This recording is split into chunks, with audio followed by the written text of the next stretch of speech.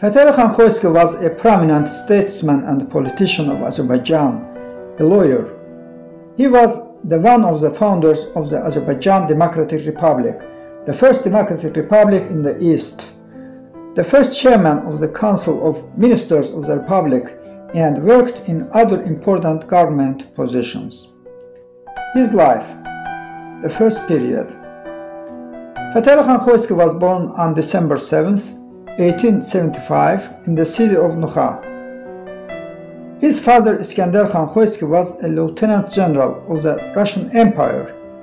He is a descendant of the Khoy and Shaki Khans of Kurdish origin.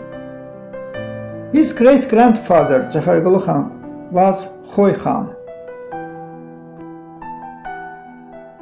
After completing